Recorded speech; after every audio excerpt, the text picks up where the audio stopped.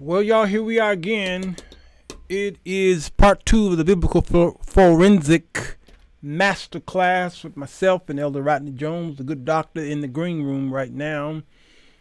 And we're getting ready to do part 2, and today we're talking about the interrogation. Now, yesterday we gave you a glimpse of what forensic is. We'll try to recap that in a minute. And we talked about the crime that was committed in Chicago. It was a mock forensic testing that we did yesterday with the brother on the YouTube channel. And he was talking about how this man was murdered in the alley in a cold Chicago winter. And he talked about the blood coagulation and talked about the DNA and all these things. If you missed any of that, go to yesterday's show. For those of you watching this in the future, just go to part 1 of the Biblical Forensic Masterclass, number 1. And today we're going to dive a little deeper in here with some screen helps and see if Elder Jones could help us make this make sense. Interrogations. If you've never been interrogated, I have, and it's not pretty. I see you in 60.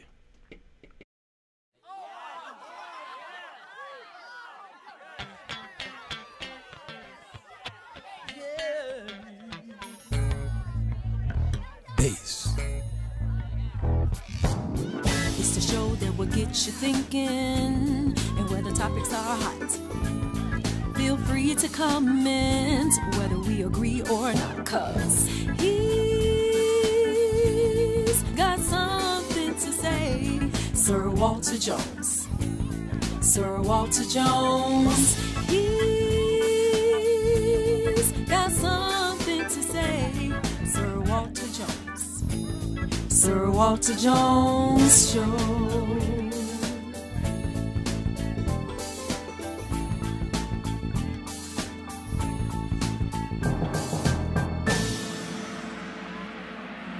Come on in. The water's fine. Yeah.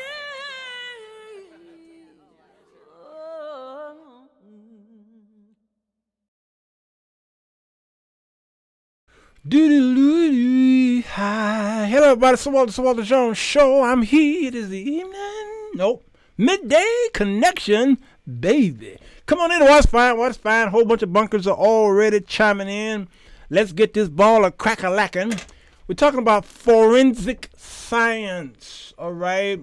Yesterday, I showed y'all this Wikipedia page here. And we talked about forensic and criminalistics is the other name for it. Is the application of science to criminal and civil law, mainly on the criminal side during criminal investigation, as governed by the legal standards. The legal standards. Elder Jones had to break this down. The legal standards of admissible evidence. Admissible. Okay? Can y'all tell me what that means? Admissible evidence and criminal procedure.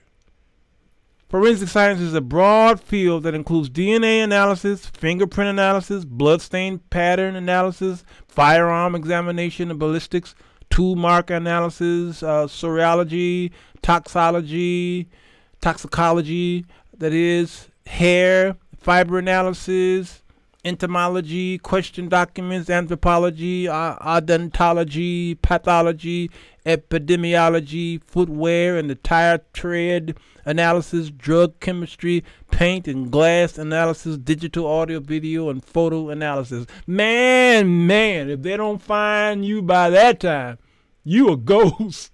You have never been born. I mean, forensic science is absolutely brilliant. It is amazing to watch on a lot of your crime shows. Elder Dr. Rodney L. Jones is here again on another sunny afternoon in Chicago. How you doing, brother?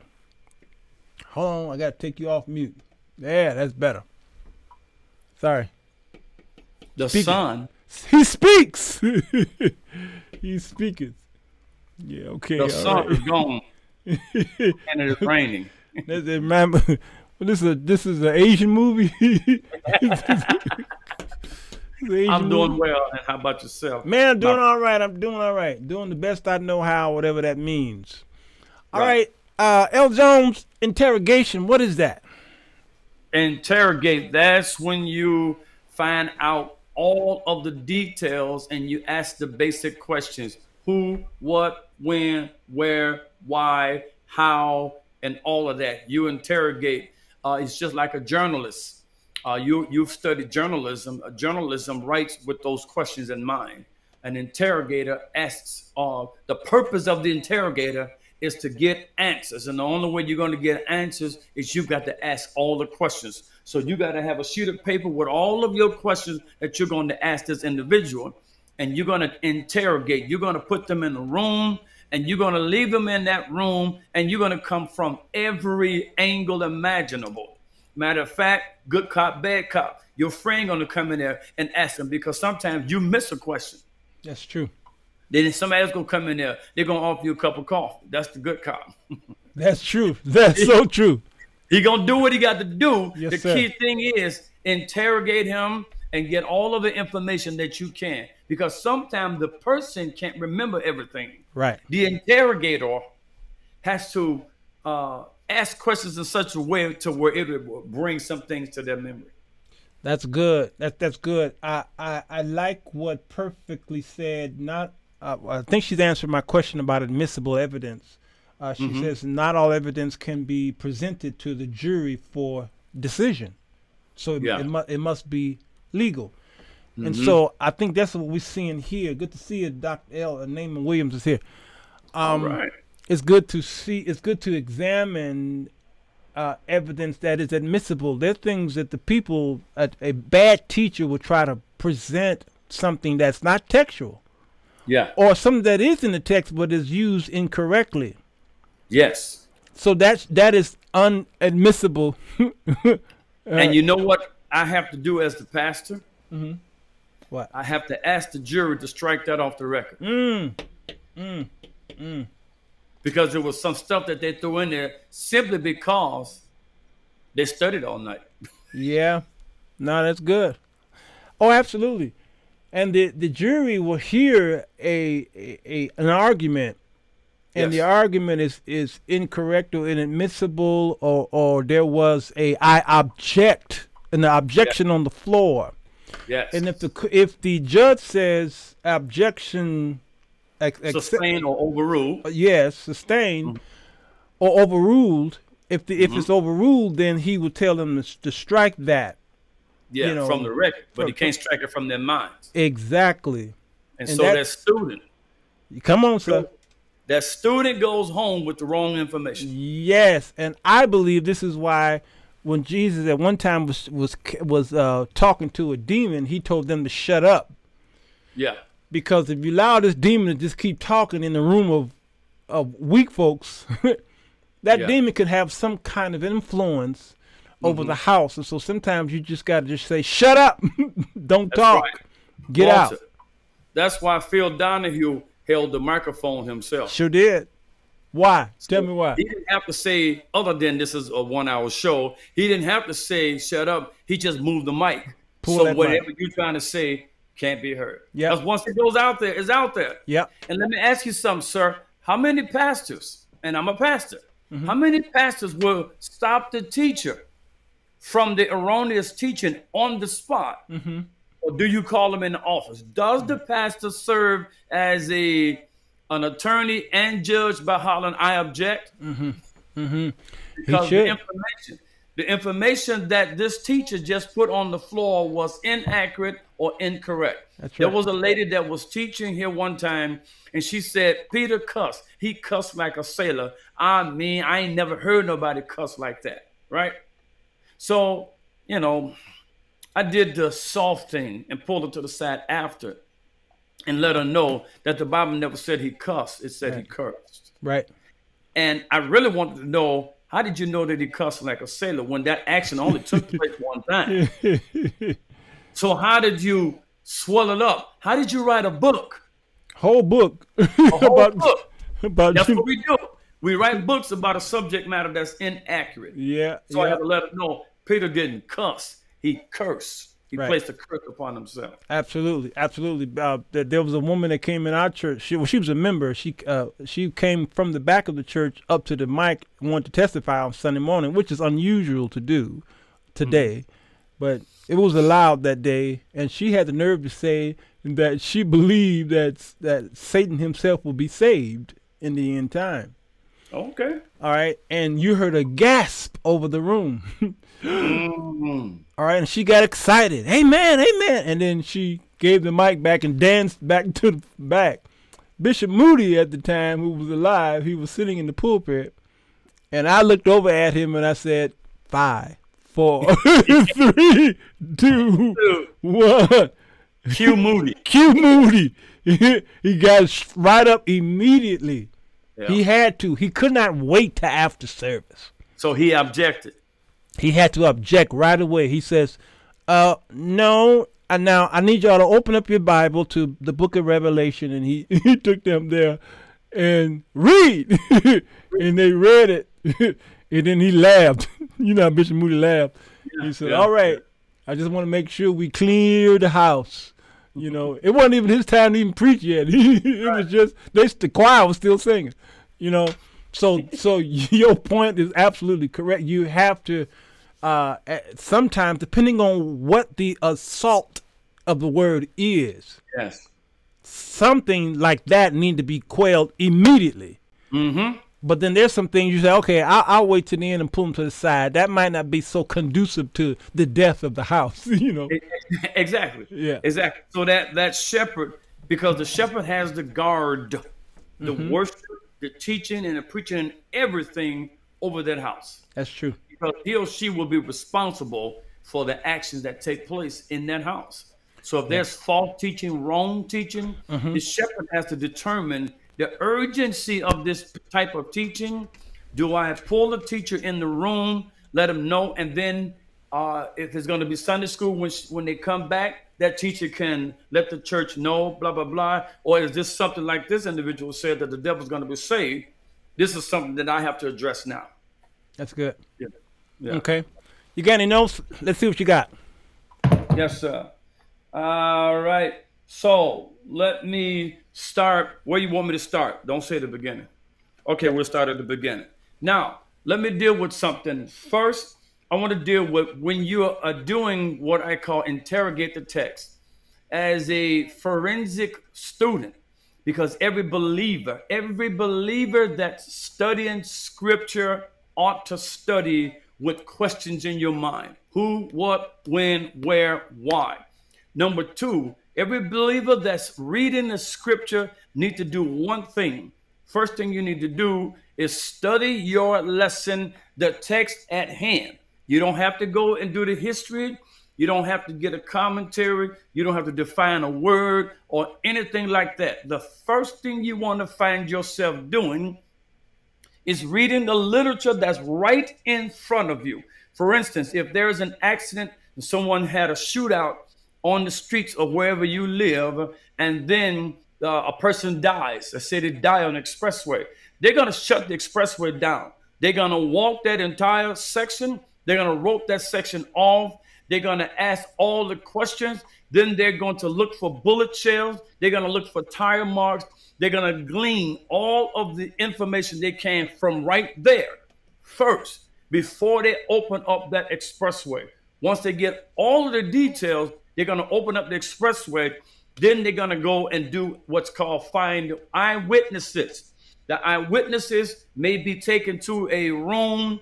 They might have a lineup. The eyewitness has to give a bit by bit. You know how we do in testimony service. That's your time to give a bit by bit description of what took place. That's the second half. And then they're going to start putting everything together before they come together and make any type of arrests or whatever.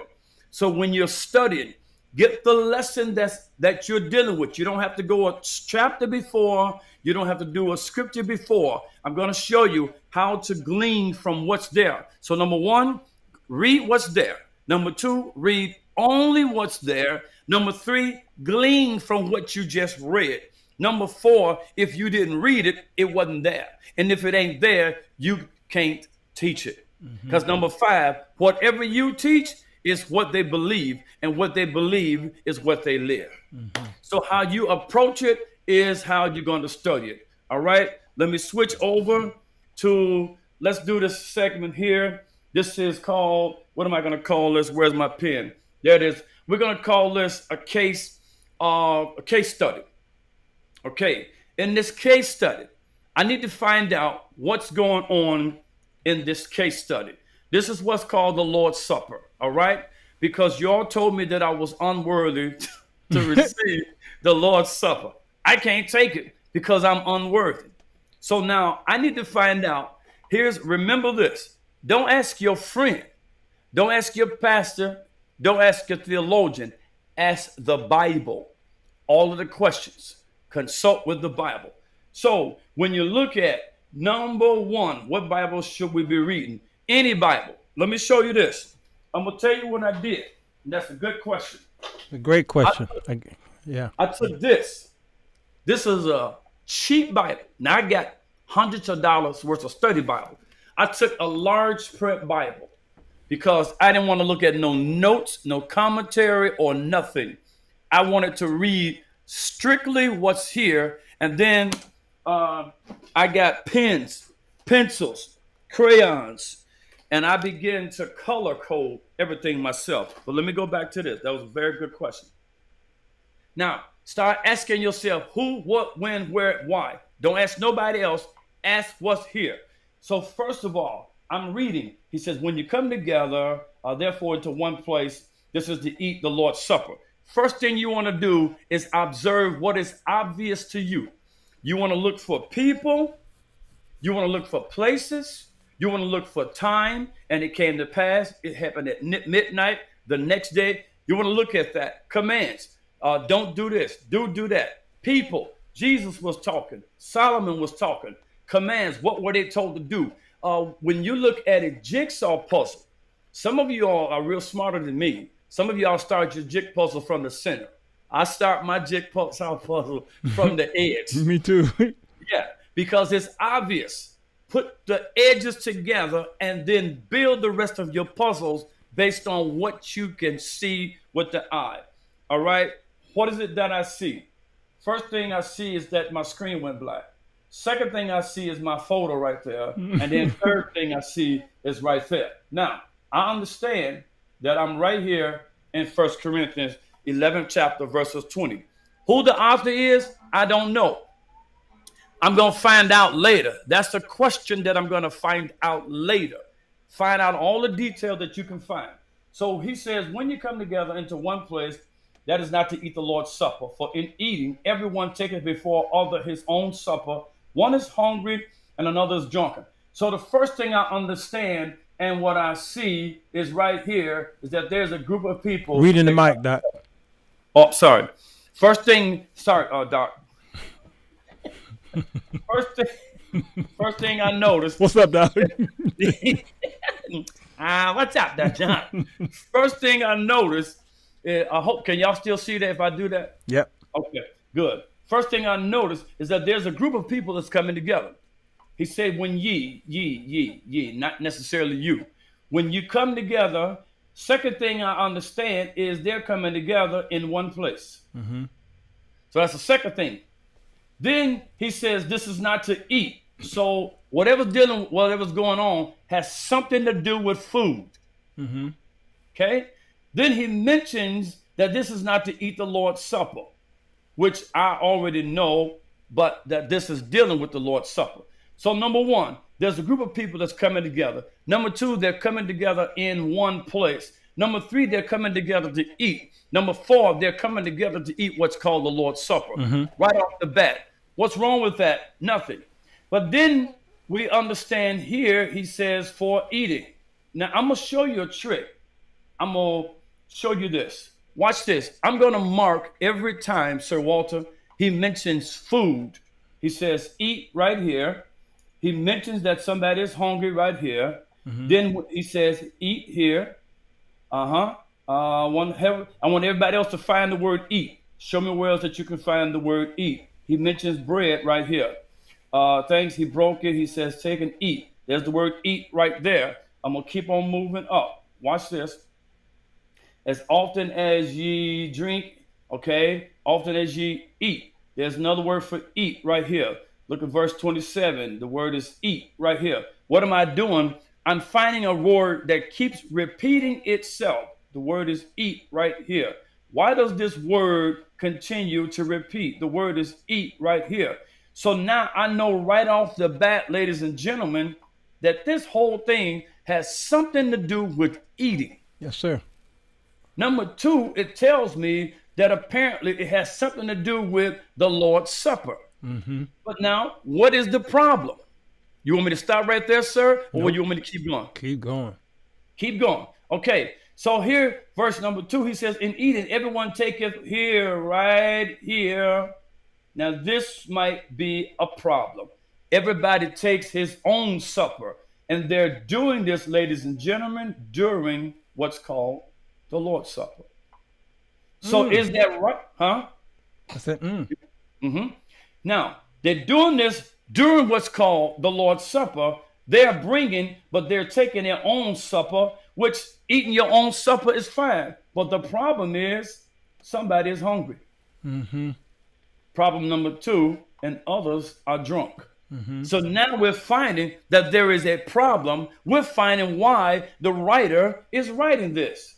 Then he says, don't you have, verse 27 right here, he says, don't you have houses to eat and to drink in, or despise the church of God? So apparently what they're doing was despising God's house. What was it? Because somebody was getting hungry and somebody was getting drunk because they was bringing their own food.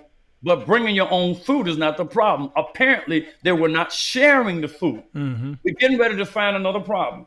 When you look at verse 23, he says, now I received of the Lord, which I delivered unto you, that the Lord, the same night in which he was betrayed. Watch what Jesus did. Now, this is called, ladies and gentlemen, an example. Tell me if I spelled it right.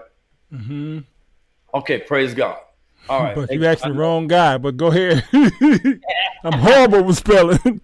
Yes, sir. Let me put it over there. Example. you typed. I thought I was bad. Jesus. I have overcome. Proof is in the pudding. So right here, he gives them an example. Now let me pull this up right here. Ladies and gentlemen, always remember when you're reading scripture, pay close and strict attention to what the writer is saying. Number 1, identify the writer later. Yeah. Number 2, identify the type of literature that you're reading. It's important that you know what book you're reading from. If I'm reading from Deuteronomy, it may or may not be pertaining to me. It may be pertaining to the Jew only.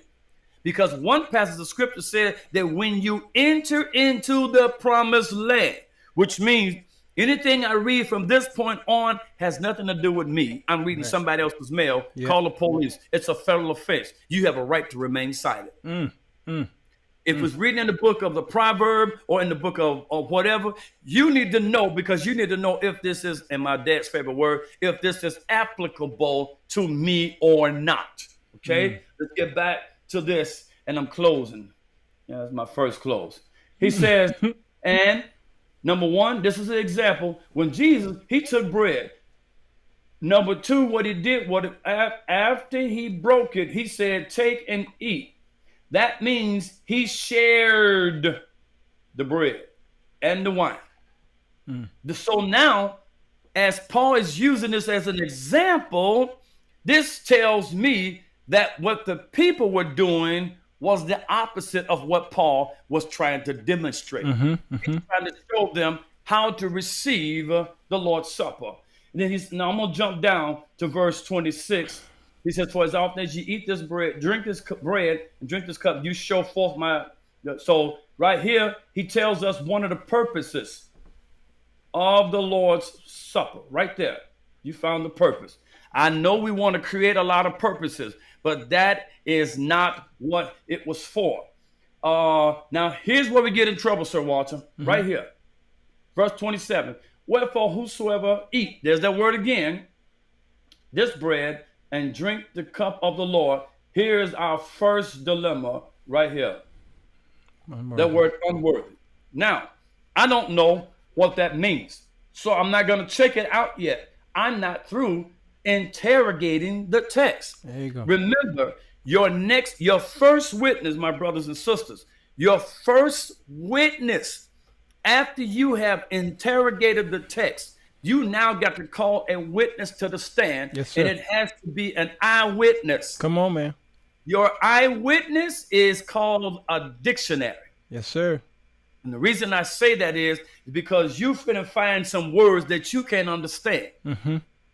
And that dictionary is going to cause you to understand that word in the day that it was written. One of the problems we do is we study scripture in the lens of our culture. Study the scripture in the lens of the culture that it was written in, and use a Bible dictionary, a Bible encyclopedia to define the word according to its original text. Yes, so sir. your first, what I call it again, your first witness is going to be a dictionary. Your second witness would be an encyclopedia. Your third witness would be a history book that can give you the history of what's going on or a background of what's going on. Mm-hmm. Your fifth witness would be a customs and manners book, which can tell you that this was a custom or this was a manner either of the Jew or of the land. Your last witness would be a commentary. Mm-hmm. Commentary is always your last witness. And if you're going to look at a commentary, make sure that the commentator lines up with what you just discovered.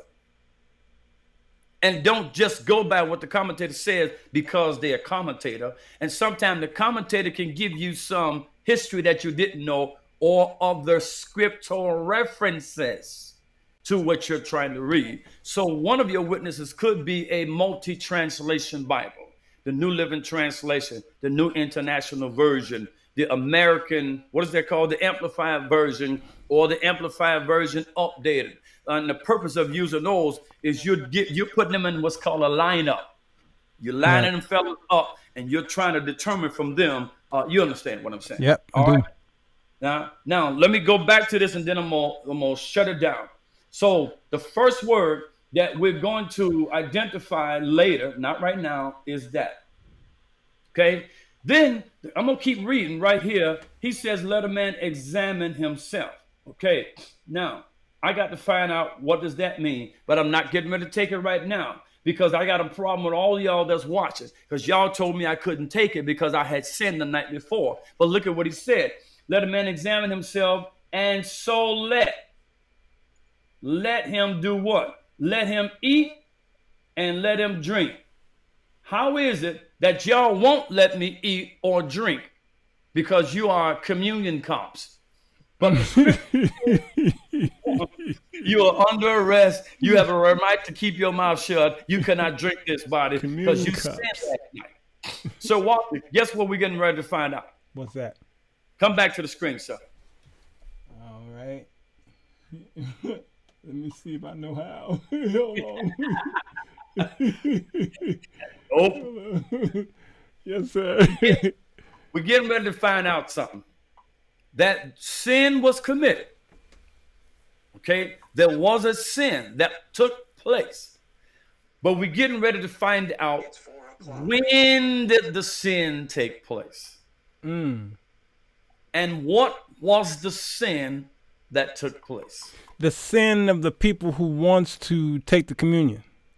Yes, because remember, when we partake of the Lord's Supper, if a person comes in, and I'm going to show you how people are prejudiced. We won't let a drunk take the Lord's Supper, but we'll give it to a newborn baby or a baby that's 2 years old who don't have a clue what this is. Right.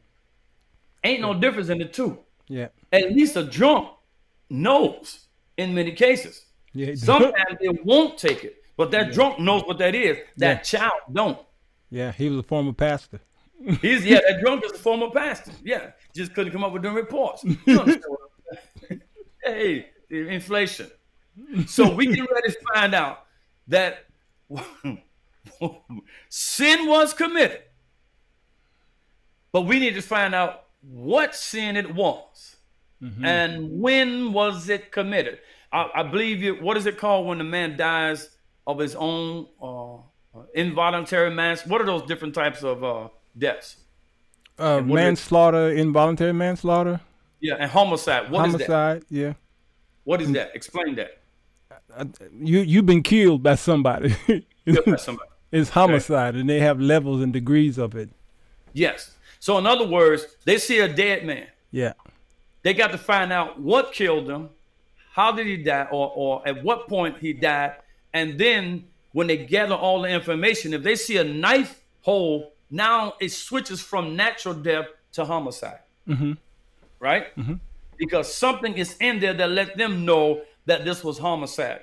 We're getting ready to read here right now. We're getting ready to find out, number one, sin was committed, but we're getting ready to find out when was it committed and how was it committed. Yeah. See, the how is important because in the court of law, the how will determine the intent, and it will determine the punishment too.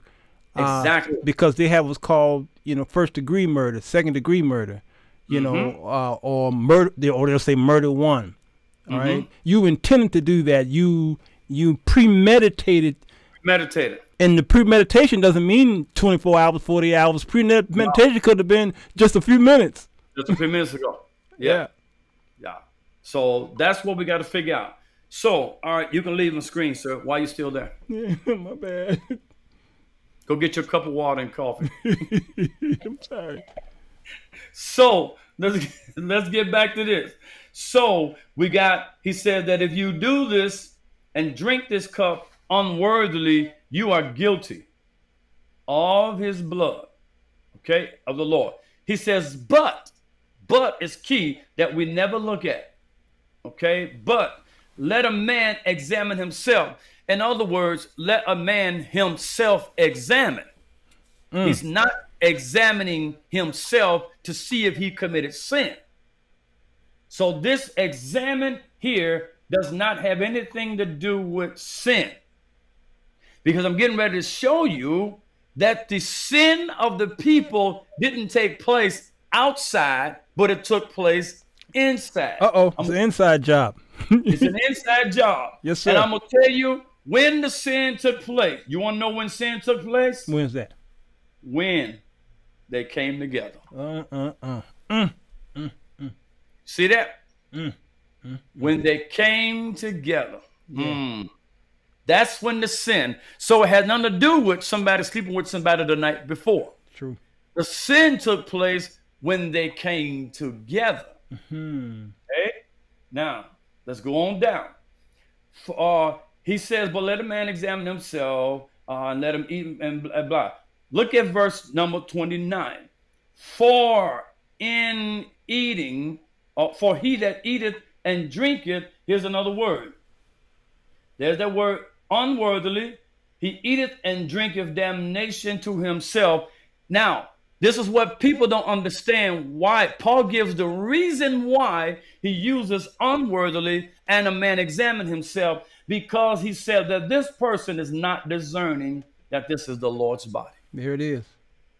So the sin took place while taking the Lord's Supper because they were abusing it. How do you know that they were abusing it? Because he said here that somebody was hungry and somebody was drunk.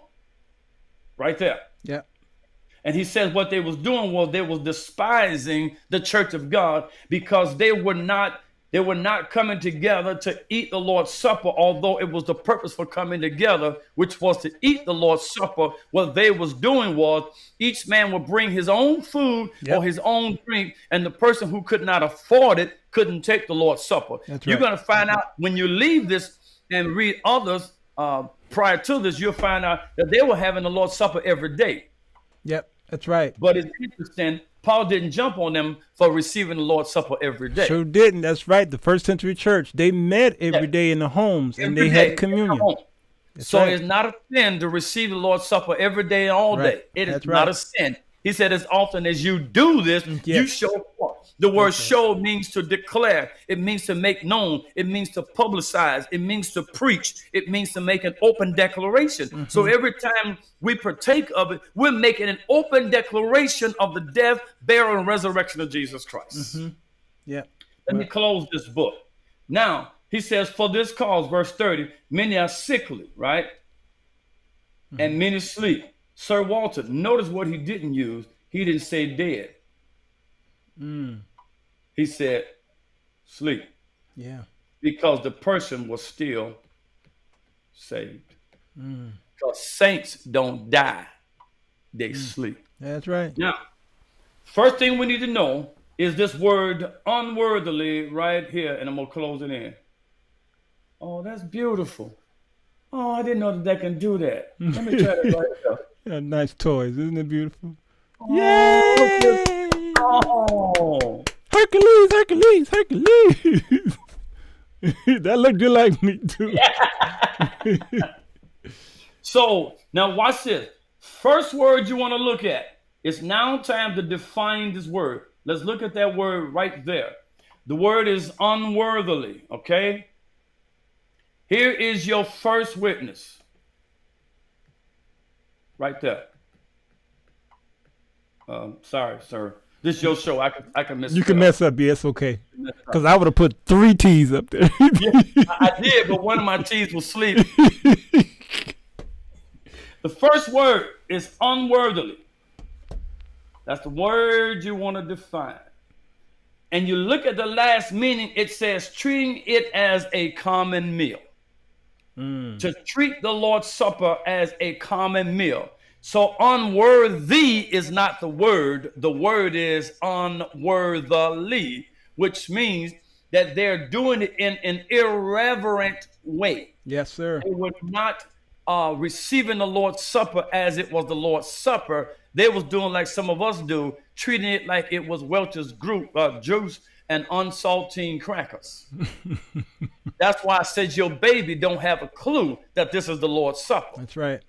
And if we got communion cops, you need to be arrested too if you give it to your 3-year-old baby who don't have no understanding that this is the Lord's body.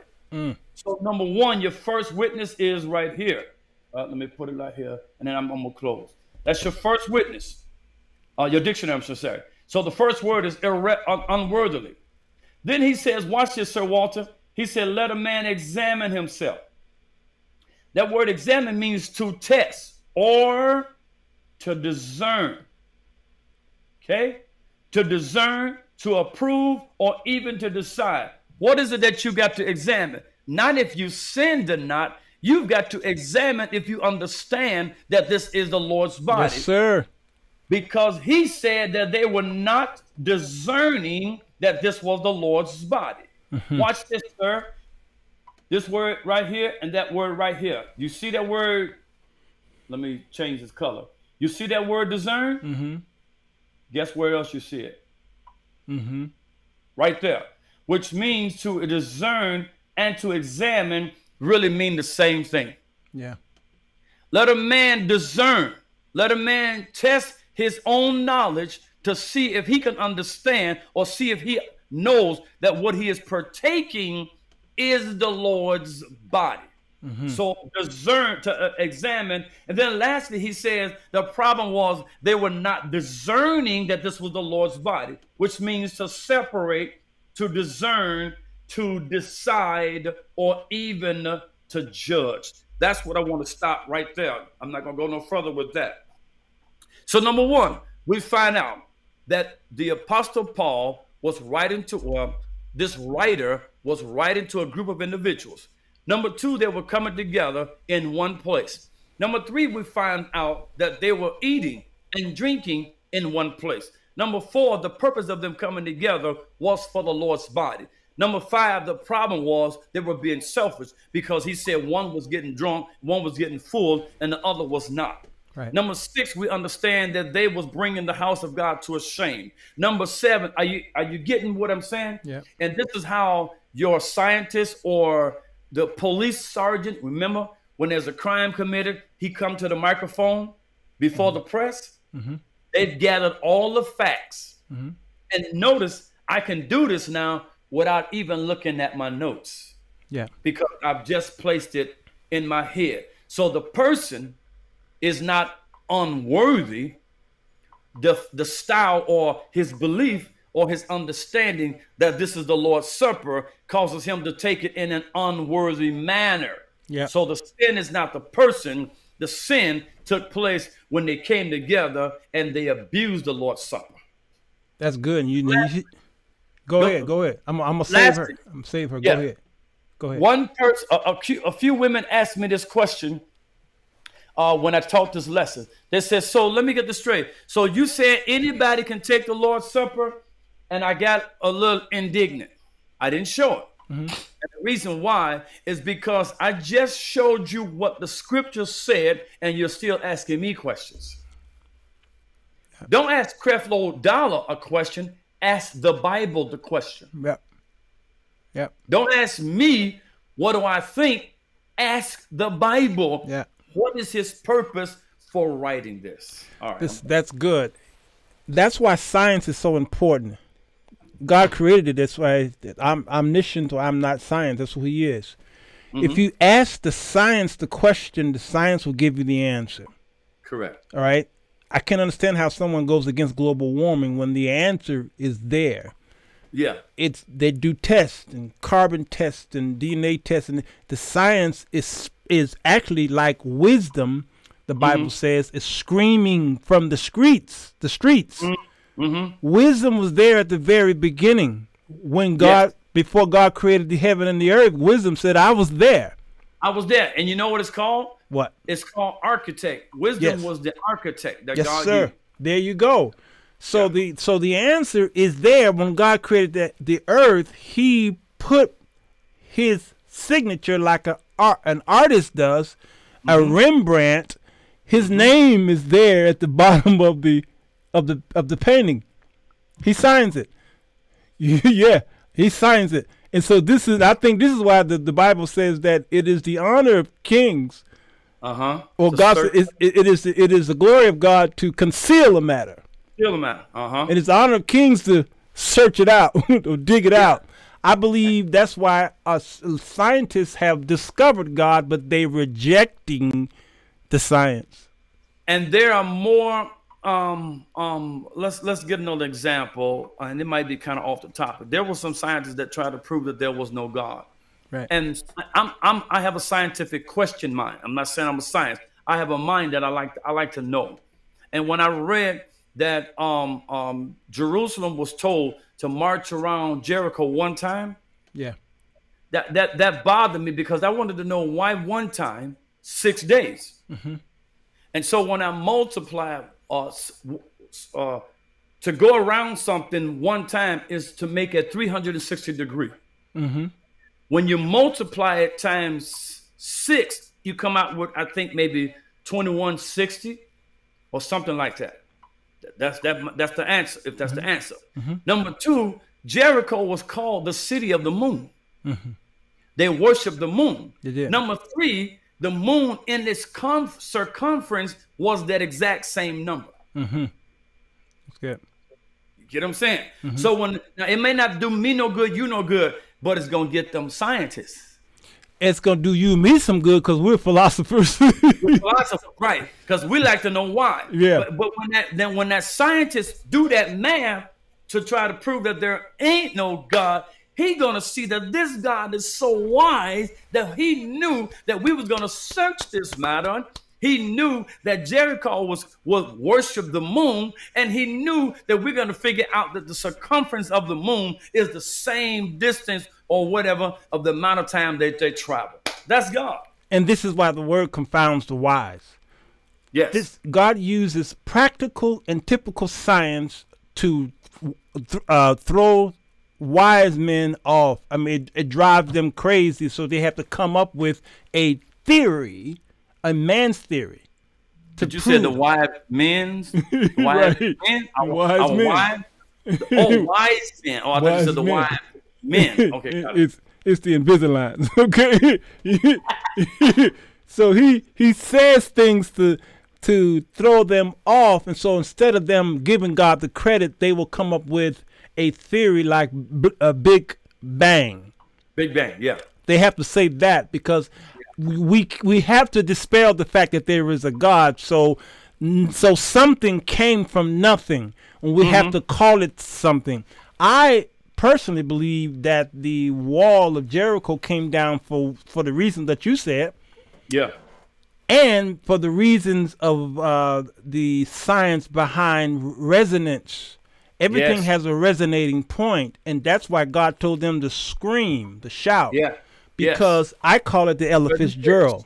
Yeah, a certain pitch. It's the Ella Fitzgerald effect, because that commercial was the glass, and she went beep, beep, beep, beep, beep, beep. Okay, when she hit a certain note, that glass. Wait, do it When she hit a certain note, Sirwalterj. When she hit a certain note, that glass shattered. Yeah. But why did the glass shatter, but nothing else in the house shattered? Because everything breaks at a certain pitch. Come on, it's a resonating point. All right, including your spouse, your husband, your wife, your kid. Come your on. parent. Come we all on. got that certain pitch. We do have a pitch. God put a pitch in us. That's why when you hear cars going down the street and you hear boo, boo, boo. Yeah. Your heart. Some people have heart attacks because it's like boo. Yes, sir. Your friend, Mr. Clean, told Twinkie, "Don't hit that note, Twinkie. Don't hit, the note that I like." Yes. Yep. There you go. Even church people. You play a certain chord structure, we're gonna all jump up and that's it. It's the sound. That's sound. right. It's the sound, and it's a frequency point. Like the middle C is 440 hertz. So it's hertz, it's frequencies, it's resonation, and all this stuff I had to learn when I went to school for music engineering. I had to learn all these resonating points to help me to be able to mix a song. All right, because it has certain points. Yes. You can use your naked ear, but sometimes you have to use the equipment, because the equipment was solid. Like your oven, an electric oven sets the temperature at 350. It knows it's 350. It's 350 because there's a thermometer in there, and it knows. It knows. Yeah. Now, so the FBI, they have studied you like you just studied this chapter. Where were you? 1 Corinthians 11? 11, The way you painstakingly interrogated the text, the way you did. It took a lot of pain. I know it took pain. All right. Don't have pain. It might have taken you a little while to do that, but once you did it, then you went public. That's the FBI. Yes. Because if the FBI knock on your door, they have been following you. Could have been for years. Yes, sir. Why? When they finally approach you, yes, sir. They didn't put everything together. They've been building a case. And that's how Bible study should be. When we're studying, now you can't really see this, but these are notes. What I'm trying to say is, as you're studying, before you reach any other source, put everything together. Yeah. Before you teach it, interrogate the text first. I got another case study here. I look at what you remember your Uncle Nathan. Uncle Nathan said, "I heard what you didn't say." Yeah. Yeah. So they said this woman was caught in the very act of adultery. What they didn't say is, we caught her. That's true. Yeah. That's number one. Yeah. And then it just the list goes on. So I think what's important for us is, as we interrogate, only look at the text so what, you got 3 verses, look at those 3 verses. Many of the Christians are lazy, Sir Walter, because we read it one time. I asked the question, there are 168 hours in a week. How many hours do you use to study? Out of 168 hours. And if any person says anything less than 7 hours and they are a Sunday school teacher or whatever, shame on you. Yes. Because by the time you reach that podium or that classroom, you should have a minimum of 7 to 8 hours under your belt of study. Now, that's good. So let's talk about the silence part. You brought up a good point. Because we talked about the law of silence, the theology of silence. When the Bible is mute, most times I'm mute. But there's sometimes the Bible allows you to read between the line or what it doesn't say. But it is implied. Implied. There's some implications going on there outside of the ambiguity part. There's some things that have been implied. You brought up the woman who was brought to Jesus. Now, a good defense lawyer would take that and really, really analyze it and can win that case like Jesus did. He was a great lawyer. Yes, sir. because so help me with that story there, because we look at the surface. The jury only could see the surface of what we see in the text. Correct. A good lawyer can see further into that because the lawyer knows the law. Were there laws broken there? Yes, I can show you. If you want me to switch over, I can do this in less than 3 I'm gonna solo you. Okay, all right, and I'm gonna go right into it. Boy, that's Sirwalterj something else. I give by that man.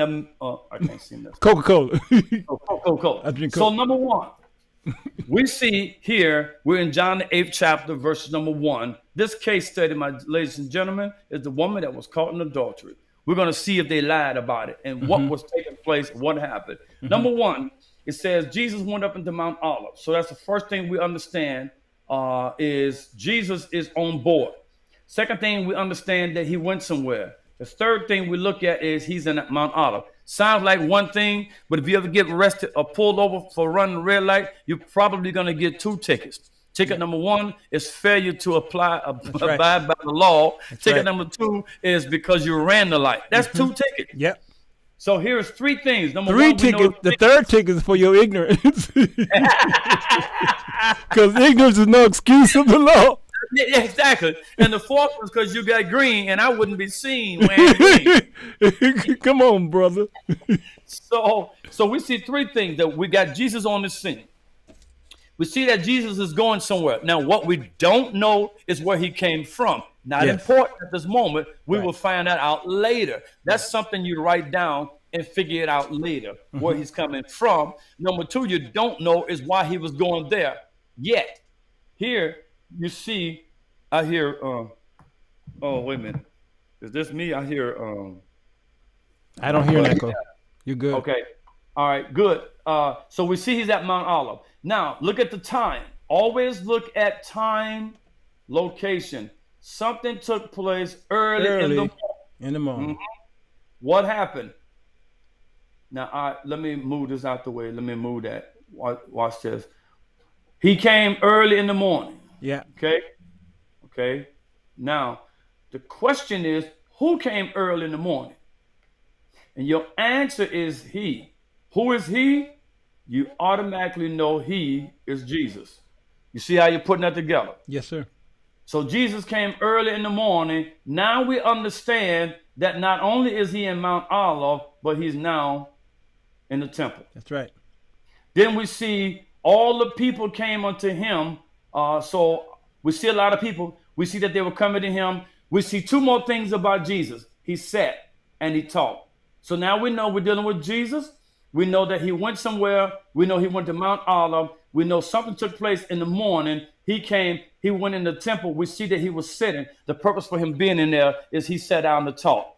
Now, while he's doing this, these guys right here, the scribes, the scribbies, the scribbies and the Pharisees. Read, sir, read. Now, watch this. Now, the writer, you have to see this. The writer said that they brought a woman. Okay? Key word is here. The writer said that they brought a woman taken in adultery, and they set her in the midst.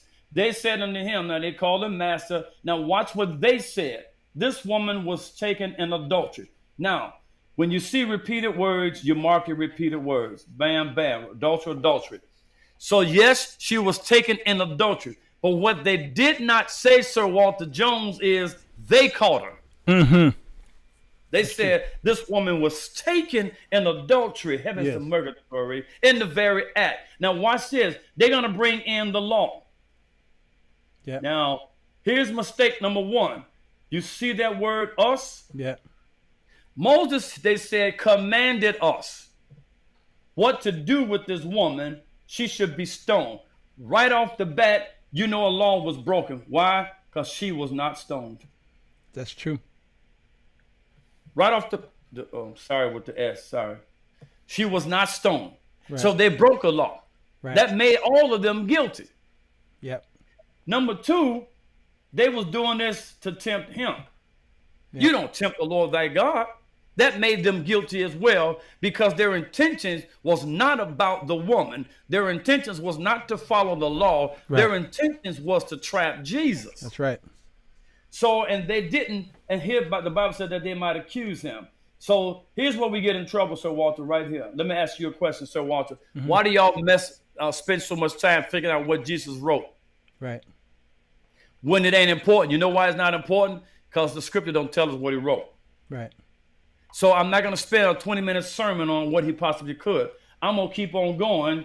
When he says this right here, here's the passage of scripture that we always mess up. We always say, he is without sin, let him cast the first stone. Jesus says, first of all, he that is without sin, watch what he says, among you. We don't see that. And then he didn't say, let him cast the first stone. He says, let him first cast a stone at her. Let him first. Because the witness had to be the first to cast the stone. Not cast the first stone. The witness was the first one to cast a stone. When you see that nobody throws a stone, that means that there were no witnesses. Yep. You see what I'm saying? I do. So he says, let him without sin among you. Why would he say that, Sir Walter? Because Jesus was without sin. But there's still one more problem. Why didn't Jesus cast a stone at her? Because he was not an eyewitness. He's the Son of God. He knows everything. But he was not an eyewitness. Yep. Right? Yep. Now watch this. I'm getting ready to show you. I'm going to go to, when I got through, I figured that all out, right? I'm doing this for time's sake. I'm going to go to the law. Here it is right here. In the book of Deuteronomy. Yeah, do that thing.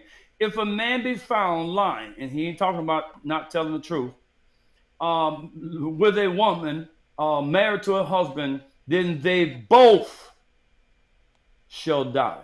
The man that lay with her and the woman. Look at verse chapter 17:6.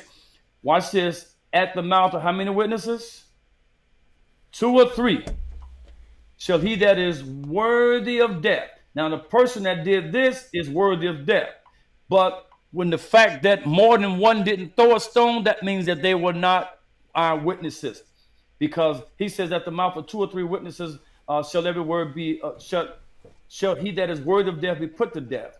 But at the mouth of one he shall not be put to death. Here's it, verse 7, last one. The hands of the witness shall be the first one upon him to put him to death, and then afterwards everybody else. You can come back on the screen. So what we noticed and what we saw is that the woman was in adultery. Number 2, she was caught in adultery. Number 3, the people who brought Jesus there broke the law because they didn't stone her, number 1. Right. Number 2, their purpose was to tempt her. Number 3, when Jesus says, he that is without sin among you. Number 4, Jesus was without sin, but he could not throw the stone because although he was God, he was not an eyewitness as to whether this took place or not. He knew whether it was right or wrong.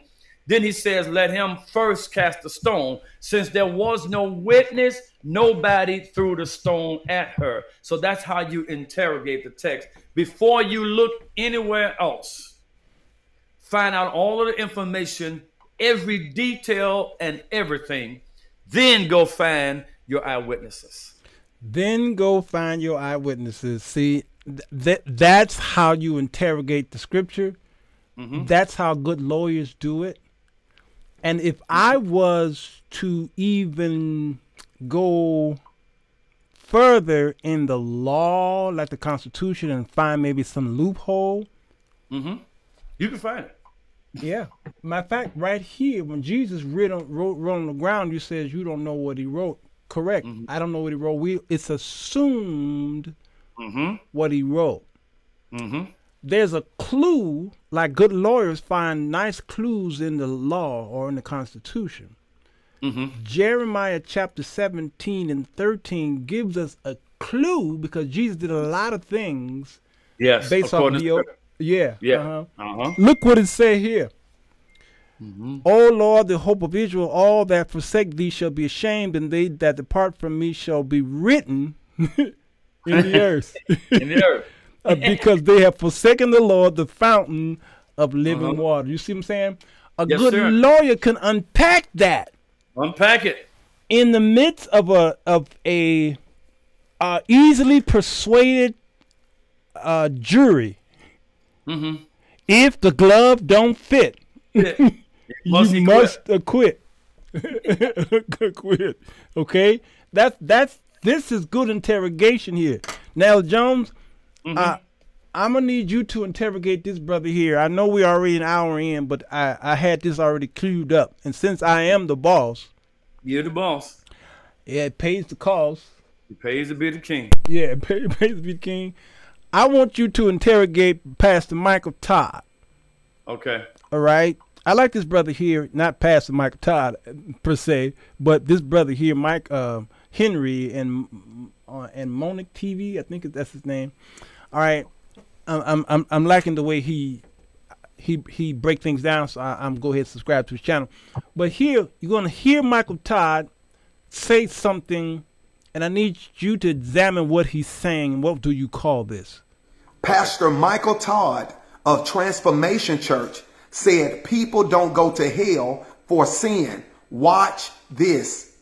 God was in Christ reconciling the world to himself. Not imputing, and that word means accounting. Not accounting their sins or trespasses against them, and has committed to us the word of reconciliation. God didn't do it just for us. He did it for the entire world. But Pastor, everybody's not going to heaven. Correct. Because God gave everybody choice. I'm about to drop some knowledge on you that everybody has to be able to receive. Now, stop. Whenever a preacher say, I'm getting ready to drop some serious knowledge in a big bomb, he either getting ready to really mess up. I mean, he getting ready to, I mean, it's going to be a big heresy drop, okay?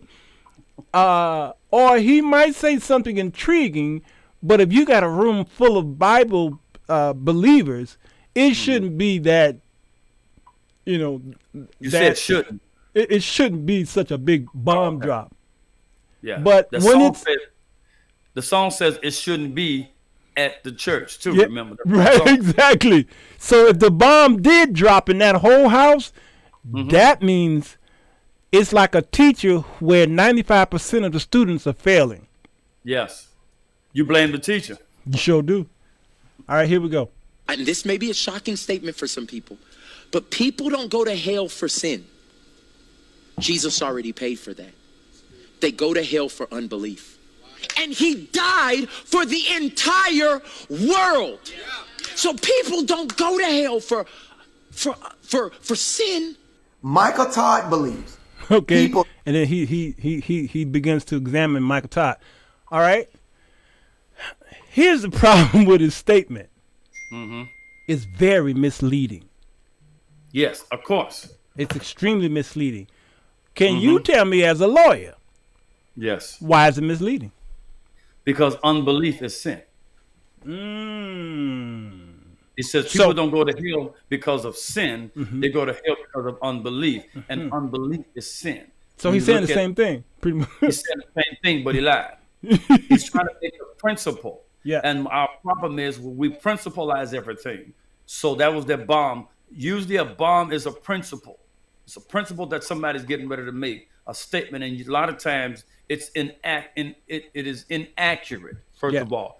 Number two, when Paul said, or Peter said that he gave us the ministry of reconciliation, my question after interrogating the text is this ministry of reconciliation for everybody that preaches it, or was it specifically given to the first church or Peter or Paul? Now, when you look at the book of Romans, the first chapter, and Romans, the second chapter, there's a situation. The first chapter. No, I won't deal with that. I won't deal with that right now. Unbelief. That's a whole show by itself. Yeah. I won't deal with that. About to walk into something. Yeah, man. Don't do it. Yeah. Your Honor, I project the alligator and the allegory. Walk away from it. So yeah. So unbelief. Yes. Unbelief is still sin. Jesus, you know, the biggest problem that Jesus had with in the book of John, they didn't believe in him. They didn't. He kept saying, if any man believe, if you don't believe in me, you won't believe in my Father. If you believe in me, you believe in my Father. The biggest problem with the Pharisees was their unbelief. Yeah. Now there's two types. One is when they rejected him. That means you know what he is, but you reject him. Rejection is willful. But unbelief is sin. Yeah. Yeah. Unbelief is sin. No, but that's good. Now I've got 3 verses to bring in to prove it, because he is correct depending on who's listening. But he said a damnable thing depending on everybody else. Okay. Yeah. All right. Okay. Right here. Look at Hebrews chapter 10, 26 verse says, "Dear friends, if we deliberately continue sinning after we have received the knowledge of the truth, there is no longer any sacrifice that will cover these sins." All right. There is only the terrible expectation of God's judgment and the raging fire that will consume his enemies. For anyone who refused to obey the law of Moses was put to death without mercy on the testimony of 2 or 3 witnesses. Just think how much more or worse the punishment would be for those who have trampled on the Son of God and have treated the blood of the covenant, which made us holy, as if it were common and holy, and have insulted the disdain the Holy Spirit, who brings God's mercy to us. For we know, and I like the way it does it, for we know the one who said. The New Testament loves to revert back to what? Always go back. So when Jesus is speaking, he already spoke. He's just reiterating his words. So right here, Jude 1:14 says this: Enoch, who lived in the 7th generation of after Adam, prophesied about these things. He said, listen, the Lord is coming with countless thousands of his holy ones to execute judgment on the people of the world. He will convict every person of all the ungodly things that they have done, and all the insults that ungodly sinners have spoken against him. Sinners. But the one, L. Jones, that I think is the most damaging to his statement is the book of Revelation chapter 21 and verse 8 is the most damaging, because here where I says he is correct if he stopped reading. But cowards and unbelievers, if he had stopped there, right, he's correct. But this tells me that it's not just unbelievers, but it's also sinners, corrupt, murderers, immoral, witchcraft, idolaters, liars, all liars. Their fate is in the fiery lake of the burning sulfur. Y'all know this is NLT. This is the second death. Okay, so with all this being said, the Lucifer, Satan, and all his imps believe. Yeah, they all believe because they know. Yeah, but they can't make it in because there's no hope for them. They all believe. And what they want to do is make us be one thing, and that's an unbeliever. Yep. That's what the devil wants. He don't care about COVID. He don't care about sickness. He don't care about death. The devil don't care about your house. He wants you to be an unbeliever and die. Yes. As an unbeliever. God, that's why he said it's not his will that any should perish, but that all should come unto repentance. Yeah. You either are a believer or a non-believer. Yeah. Period. And anybody that doesn't believe is an unbeliever. Yeah. That's why he got upset with the children of Israel. Yeah. You saw my works. You saw how I lifted you like an eagle or something like that. I walked with you as a husband walks with his wife. I carried you and all that, and you still don't believe. Still don't believe.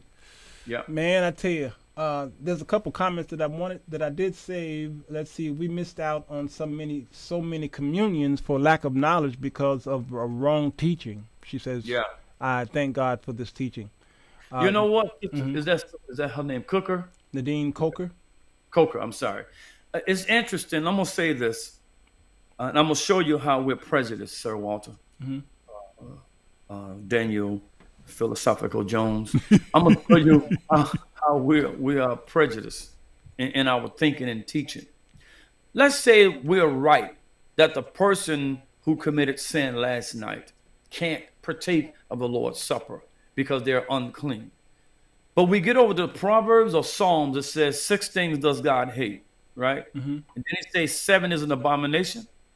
The one that got iniquity in his heart, is that in there? What? The 7 things are an abomination unto the Go Lord. ahead. No, not iniquity in your heart. Not in that list, no. Okay. Proper The one that practice. sowed the seed of discord? Yeah. The one that has a proud look? Okay. Now, you don't know if the person that's administering the Lord's Supper falls in one of those categories. Right. Because a few of those categories is inside and you can't see it. But because you saw my car parked outside the tavern last night, you deemed that I'm not worthy to take it, but you're standing there judging a person and you're just as guilty of sin as I am. Yeah. Yeah. So what we need to tell people is it's sin that we can see. Yeah. Yeah. No, that's good.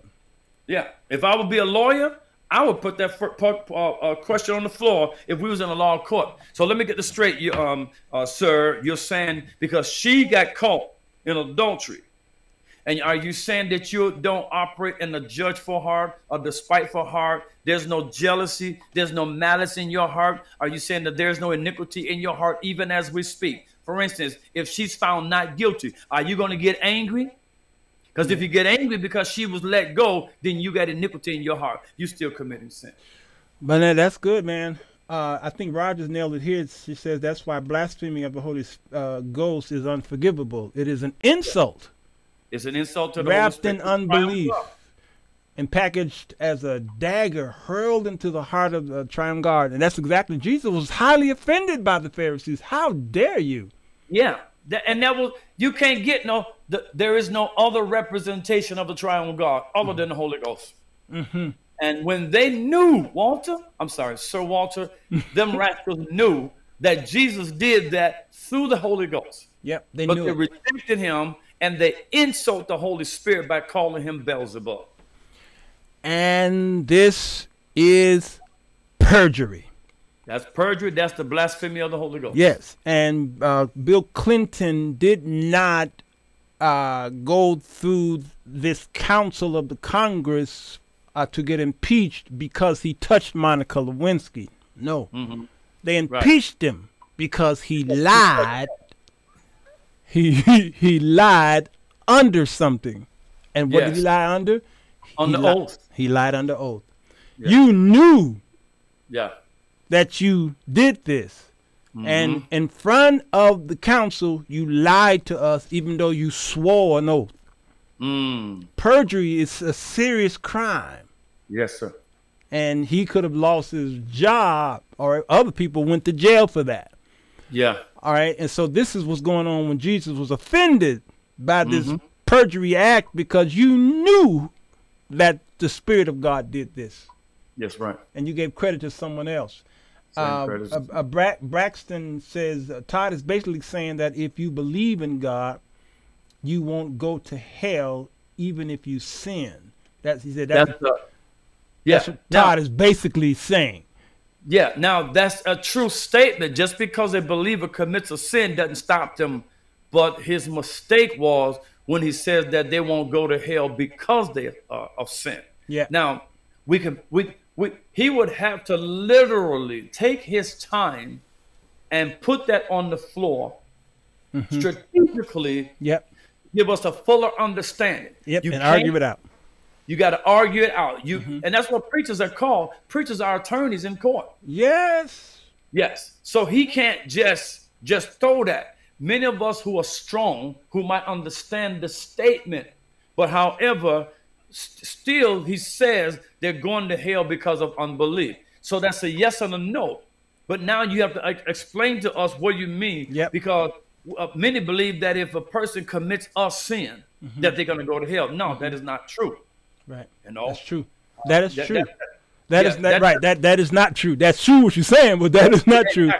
Because oh yeah. Because if that's the case, man, it would be a sorry day on judgment for all of us.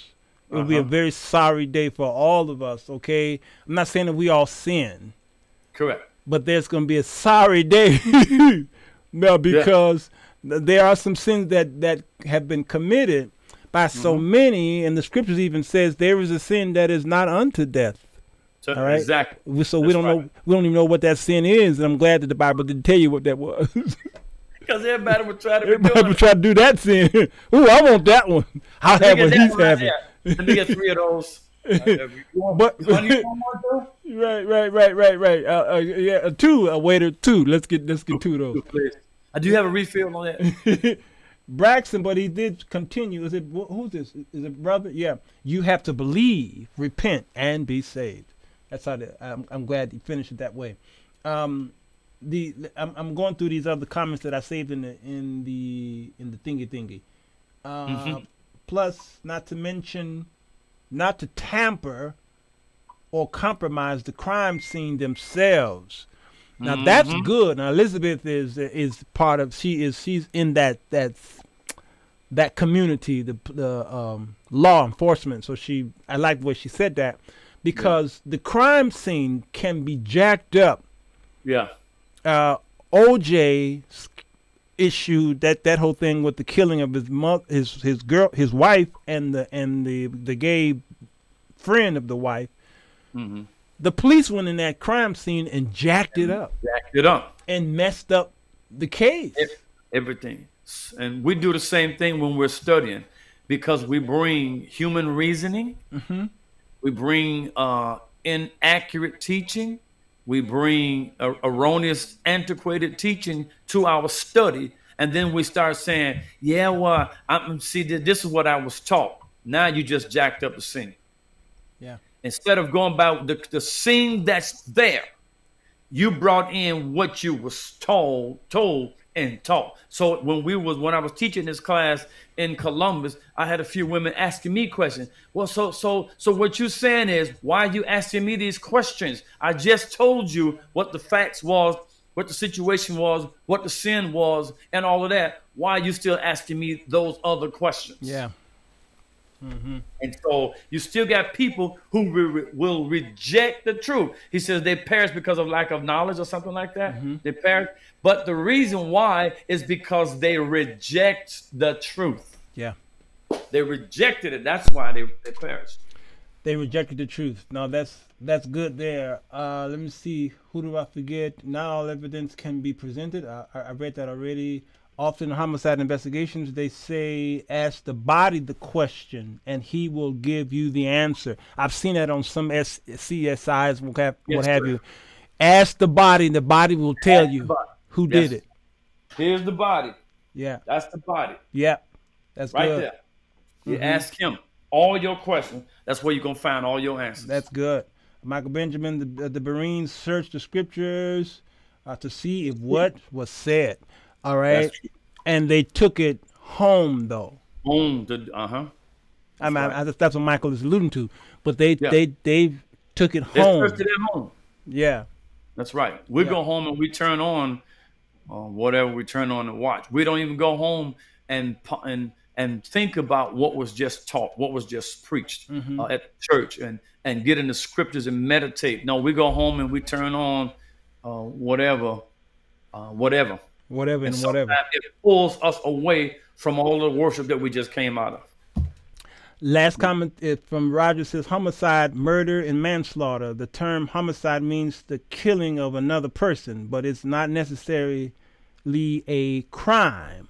Homicide encompasses lawful killing, such as killing in self-defense, intentional killing or murder, a state-sanctioned killing during war, and neglect or reckless killing which is manslaughter.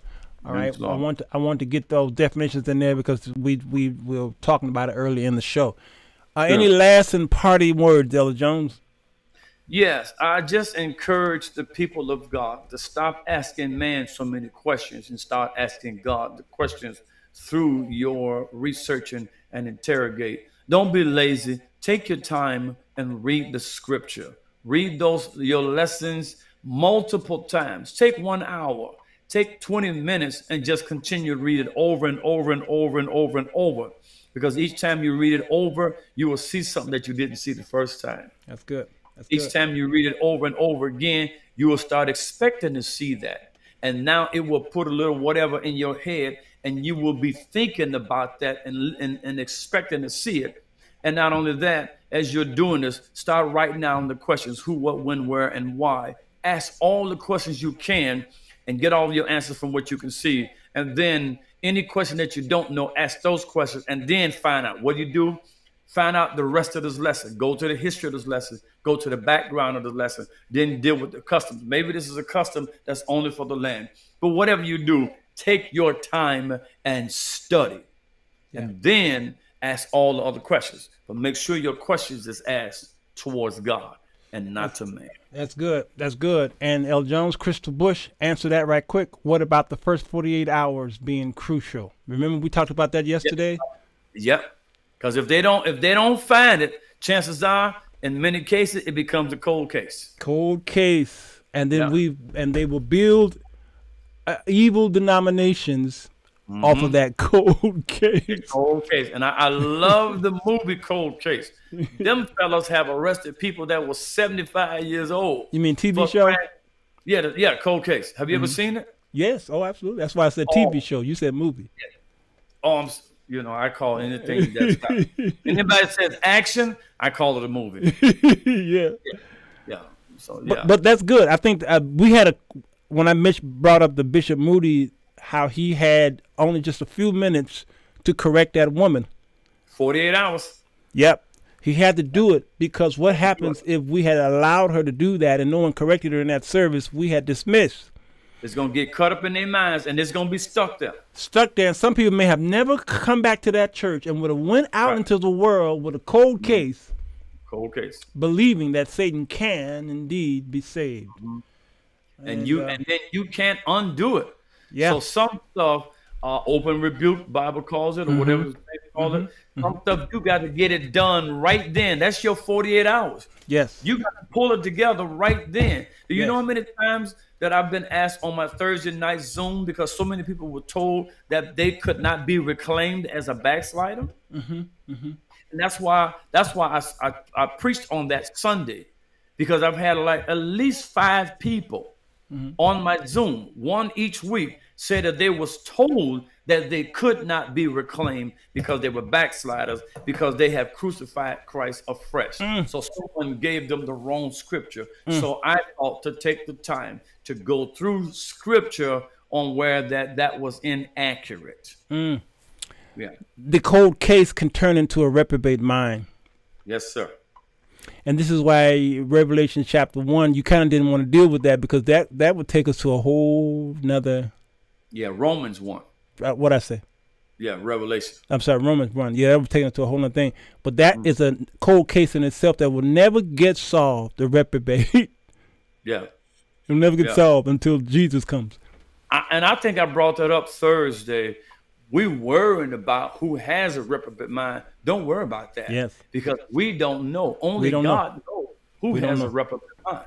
And then lastly, I told the person who apparently thought that they had a reprobate mind because of erroneous teaching. Exactly. I said, sister, if you got a mind to want to repent and to want to come back to the Lord, that's proof that you don't have a reprobate mind. Right. Because a reprobate mind is when God takes his hand off of your mind to do whatever your mind thinks to do. Yep. That's a reprobate mind. And you have been turned up and over. To it. Because he said you were filled with these sins. He says, I'm going to give you what you want. Give you what you want. Be careful what you ask for. Exactly. So he removes the brakes. Yes, sir. And there's nothing, ain't no stopping us now. Come on, you become the Walking Dead. Another great forensic show. Yeah. Last but not least, because we coach it,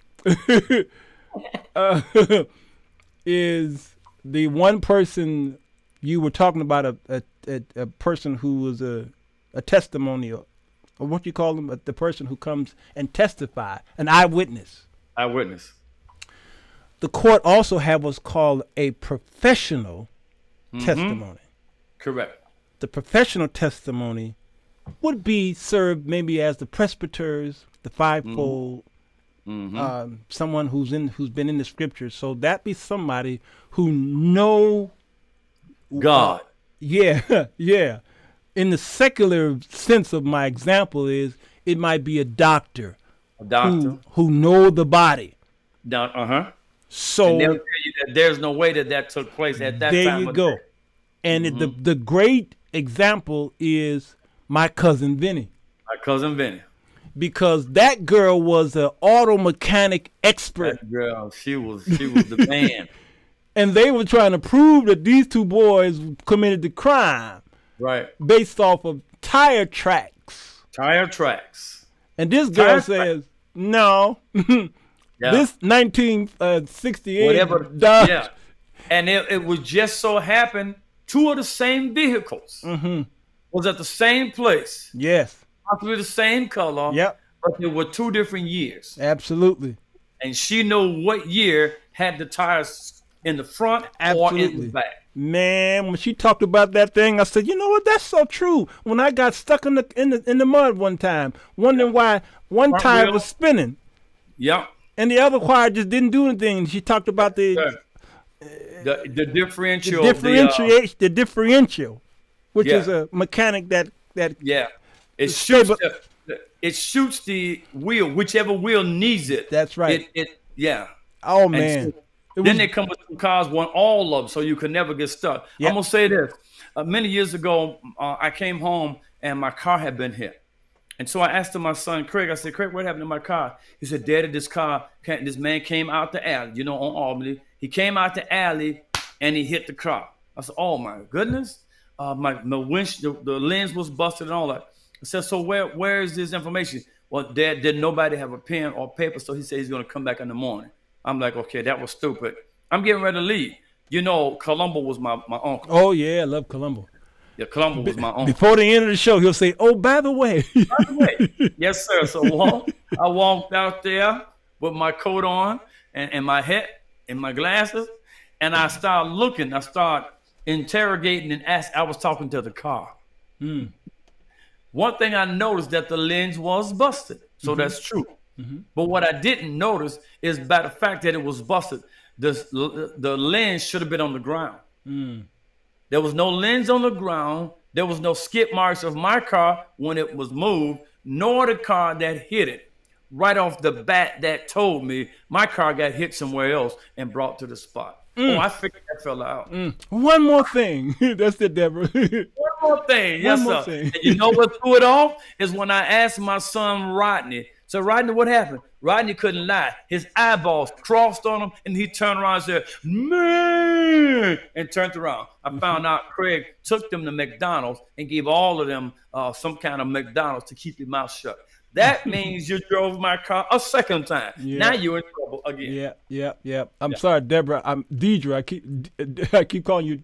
Well, I think I called you right. Yeah, Deborah. That's Deborah. I thought that was Deidre. Deborah. Can I ask you one more question? That's what Columbo would say.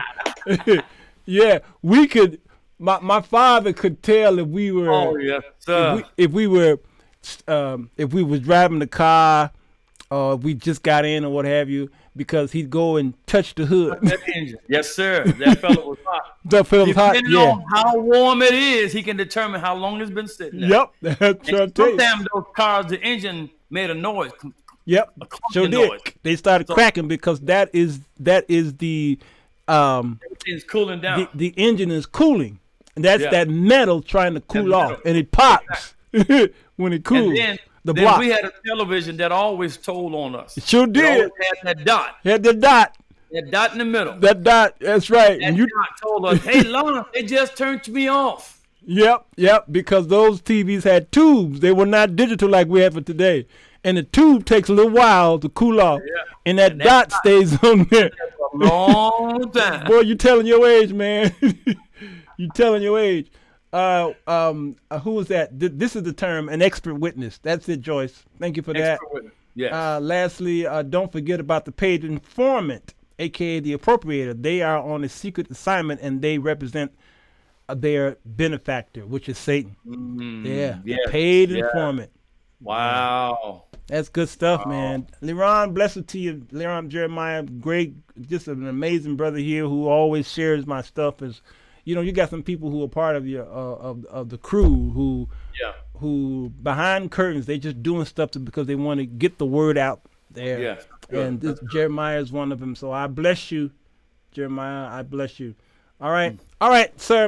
We went over, but I wanted to do this because there were so many wonderful tidbits in there that we were on fire, and I didn't want to move that to a part 3. Thank you. All right. So I'm done. We're done. We're done. This is a 2-part series. I'm gonna let this man get back to all of his teaching, his pastoral, his jurisdiction, his district. He just happened to be a husband. Yeah. That's his first ministry. See, that's his first ministry. So he had to take care of that, and he ain't got no time to be hanging around Sirwalterj Jones show in the bunkers. Because they keep it real too much. They keep it real. The bunkers keep it real, brother. All right. So we're starting up our Zoom classes next in 2 weeks, y'all. So if you want to get more information about that, go to my on YouTube. Go to my description below. You'll see my email, giftedfriends1@gmail, and join the YouTube teaching that we are doing. We get a chance to talk to y'all and say hello. Y'all talk to us back. All right. Just put Bunker Family in the description. Just put Bunker Family in the description. You'll go there. Go to Elder Rodney Jones' Sunday School on YouTube, and he drops a Sunday school lesson. Gosh, it used to be just once a week, but he has been dropping quite a few lately because we used to be all united with Sunday school. Not no more. We have factions. And Paul says, was I crucified for you? It was. Some might say I'm a follower of Kojic. I'm a follower of the International. I'm a follower of Union Press. Union Press. Yeah, so that's what we have. The standard and the international separates from time to time. Like last week. So last week I was supposed to have 4 lessons. It's too much. Too merch for me. All right, y'all. I think I'm gonna take the night off, so don't expect, unless there's a breaking news. If Rodney Elder Jones fall down the stairs, I will go live tonight at 9 o'clock, and we all gonna laugh together. They're all gonna laugh at you. Who was that? Was that Carrie? Carrie. They all gonna laugh at you. Right. Carrie. Yeah. That was Carrie. Yeah. So we all gonna laugh at 9 o'clock. Other than that, Elder Jones, don't fall, and I won't go live tonight. Yes. Pray for the people, sir. Father, we thank you for this day. We thank you because you're a great God and because there's nobody like you, Lord. Have your way continually among the bunkers and among those that are viewing for the first time. God, let your anointing abide in the hearts and the minds of your people. Thank you for understanding of your scripture. And we pray that hearts and minds are edified as you are continually to be glorified. Father, as we leave from this particular thing, we pray for those that will review and those that will be reviewing from this moment on. I pray for Sirwalterj Jones that you would continue to cover him and to protect him. We thank you for those that are supporting his channel and that you would bless them, oh God, so that that channel can go a long way. It is in your son, Jesus' name we pray. Thank God. Amen. Now, God, pour back into this young man. I thank you for my dear brother. This is my blood brother in whom you given to me as a gift. He's not just a man who was born in my family, but he also gave me the gift of life through the scriptures. He was the one who showed me how to examine the text, interpret it, correlate it and apply it to my life. This is the man. And so I thank you, God, for allowing him to live this long, that here we are together again. The student and the teacher has come together now. Both now are teachers with others who are learning from us. Thank you for his strength, and thank you for his love and his steadfast continue to pour into his mindset so that he can continue, oh God, in the way he's doing this. You will reward him, and I'm going to be right there seeing that crown put on his head. I love you, oh God, and we give your name the praise in Jesus' name. Amen. Amen. All right, brother, if y'all are on YouTube, go ahead and hit the bing bell notification. You'll know that we are live. And hit L. Jones bell notification. You know that he is live. And we all will be live together. Okay. I'll talk to y'all in another day. Maybe tomorrow on Theology Thursday. All right. See you soon. Bye-bye. Well, goodbye. Goodbye. Goodbye. Goodbye. Enjoy yourself. Goodbye. Goodbye. Goodbye. Goodbye. Goodbye. Goodbye. Goodbye. Goodbye. Goodbye. Goodbye. Well, goodbye.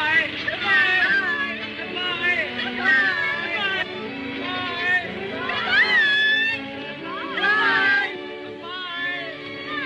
Goodbye. Goodbye.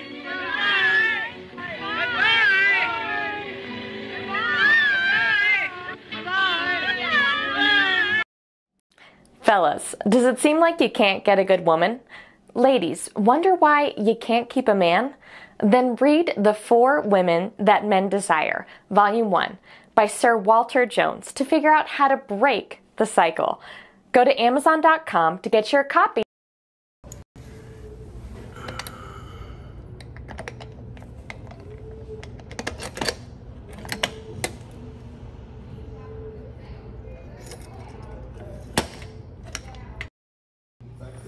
Sir Walter Jones Show.